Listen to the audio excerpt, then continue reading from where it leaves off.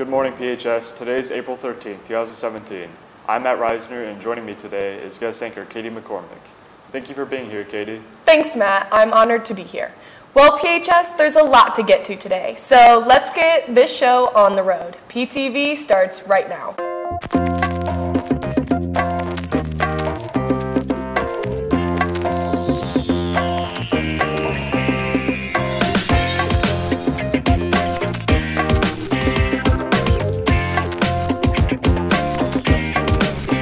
Starting off the show, we have your SRT and after-school meetings. Today during SRT, there will be a Global Discussion Club meeting in room 146, and after school there's a robotics meeting in room 141 from 3:30 to 5:30. And winner wins, you guys will be meeting from 6 to 9 p.m. in the music wing. If you haven't heard, prom tickets are now on sale. Hint, hint, Matthew, get our tickets. Tickets are $35 each, but hurry, this price is only valid for the first 2 weeks. On April 24th, ticket prices jumped to $45. You may purchase tickets during your lunch hour. Remember, if you wish to bring a guest outside of PHS, arrangements need to be made in the front office ahead of time. All guests must be under 21 years of age and provide a photo ID the night of prom. IUSB is hosting STEPS, an activity-centered summer program for high school students entering grades 8 through 12. The program is 1 week long and taught by IUSB faculty. Each of the intensive learning camps introduces students to a different area of college study through lively, hands-on projects. The camps you can choose from include movie making, writing and editing, archaeology, robotics, and graphics and simulations. All camps are limited to 15 students to ensure maximum engagement with the faculty. Registration for each program is $125. However, a 50% discount is available for students with financial need. To apply for the financial assistance discount, please visit our website or the PHS Facebook page. Are you in need of a job this summer? Well, Culver Academy needs quality individuals working in the boat shop, building maintenance, camp counselors, camp instructors, campus store, custodial movers, dining hall, grounds, the health center, or laundry and uniform. If you are interested, visit culver.org/jobs. You must be 16 years or older to apply. If you have any questions, there are flyers around the school and in front of the guidance office. Seniors, the FAFSA filing deadline of April 15th this year is quickly approaching for free application for federal student aid to be completed. The U.S. Department of Education provides email and live chat assistance for FAFSA filers, as well as a helpline at 1-800-4FED-AID. Just in case you didn't know, April 15th is this Saturday. The yearbook staff will have light snacks and lots of helpers on hand to assist you in creating grad ads next Wednesday from 3:30 to 6 o'clock p.m. in room 120. The event is for anyone who wants to show some love to one of our soon-to-be graduating seniors. Bring your favorite photos, print or digital, and a message for your favorite members of the class of 2017, and the yearbook staff will help you build a grad ad. Also, get your 2017 PHS Yearbook Senior Ads order sheet by visiting the PHS website. Elections for student council and class officers for the 2017-2018 school year will be taking place on Tuesday, April 18th for all underclassmen. To be eligible, you must fill out a self-nomination form that can be found on the bulletin board outside of room 111. Those forms must be completed and turned in before school tomorrow. Students may run for both positions, but you must mark on the form which one you want first. If you have any questions, please see Mrs. Plotho in room 111. Any student that would like to participate in the full chorus for the variety show in May, now is your chance to sign up. Just stop by Mr. McKenzie's room and sign up on the sheet he has posted outside his room.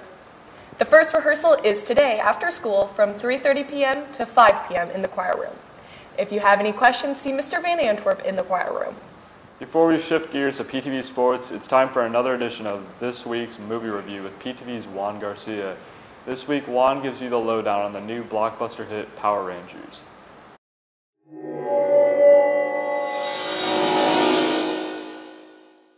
Alright, this movie was based on a live-action TV series called Mighty Morphin Power Rangers, and it aired through the 90s. I wasn't a big Power Rangers fan going into this movie. I'd never seen the kids' TV shows, so I came with no knowledge of its history. When I first saw the trailer, I thought it was a cash grab and might be a disloyal to the fans. But without knowing anything of this movie, I thought this movie was decent. The best thing of the movie was the Power Rangers as a group. You actually care about them, and the actors that played them was surprisingly well done. My two favorite Power Rangers in this movie were the blue one and the red ranger. If I had to rate the first act of this movie, I'd probably give this movie a 9 out of 10, but the second act and third act fell flat for me. The things that I didn't like was the visual effects in this movie. The other thing I didn't like was Alpha 5 as the robot. He was really annoying, and all the jokes that he did fell flat. The action scenes was pointless. When they were fighting the rocky creatures, it was an easy task for them, and plus the CGI and visual effects did not help it. The worst part of this movie was Rita, played by Elizabeth Banks. She was the worst part of the whole movie. Her acting was really bad, and every time she was on screen, I rolled my eyes every time she talked. So with that being said, I'll give Power Rangers a 6 out of 10. Thanks, Juan, for that movie review. All right, guys, now it's time for PTV Sports News.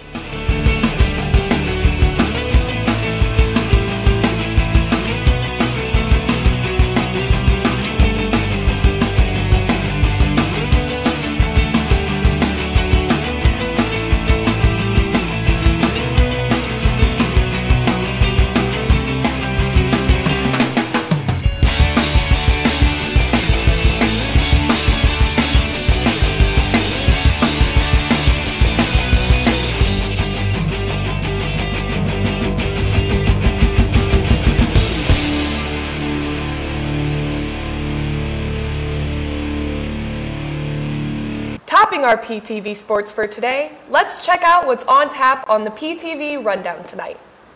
At 5 p.m., the baseball team will take on the Triton Trojans on our home field. Also at 5 p.m., the varsity and JV softball team will be on the road at John Glenn. At 5:30, the PHS boys track team will face head-to-head against the Concord Minutemen on the road. At 5:45, the girls tennis team will be on the road taking on Chesterton High School. Good luck to all of our student athletes. We hope you all bring home those W's. As the March Madness tournament has come to an end, we would like to announce our winners for the March Madness bracket contest. In first place is Mrs. Schuler, who took home the grand prize, which is a $50 gift card to Buffalo Wild Wings. In second place is Mr. Wolf, and in third place is Senior Chris Milton, who each received a $10 gift card to Sweet Swirls. Thank you to everyone who joined in on our PTV March Madness contest. Thanks to you, it was a huge success. Are you interested in cheerleading next season? If you are, then come out for tryouts next Monday, April 17th and Wednesday, April 19th from 7:30 to 9:30 in the multipurpose gym. Plymouth Junior League Baseball is holding registration for its 2017 season. If you are interested in playing in the Pony League this summer, go to pjlb.activesports.com and click on the registration tab. Pony League is for players between the ages of 13 and 16. Registration closes this Saturday. The PHS baseball program is holding their annual Tom's Tasty Taters and Walleye Fish Sandwich fundraiser on Saturday, April 29th. If you would like to purchase tickets, please see any member on the PHS baseball team or email Coach Ryan Wolf at rwolf@plymouth.k12.in.us or Kevin Garrity at kgarrity@plymouth.k12.in.us. The cost is $7 per ticket, and all the proceeds will go towards equipment and materials for the baseball program. All right, guys, it's almost that time of the show, PTV Trivia time. But before the big question, let's recap the previous PTV Trivia question from the week before spring break. The question was, who is the NCAA Division I all-time leading scorer? The answer is Pistol Pete Maravich. Mr. Norman's room won last week's question, as his room was picked by our random selector app. Congratulations, guys. By the way, Juan Garcia was capturing all the action for us there. Thanks, Juan. And thank you to the dozens of classes who took part in submitting your answers. Now it's time for your favorite segment, PTV Trivia Time. Get ready, teachers, to email in your answers. The question this week is, what are the 4 houses at Hogwarts? If you know the answer, email us at phsmarketing@plymouth.k12.in.us with your class's answer. Again, the question is, what are the 4 houses at Hogwarts?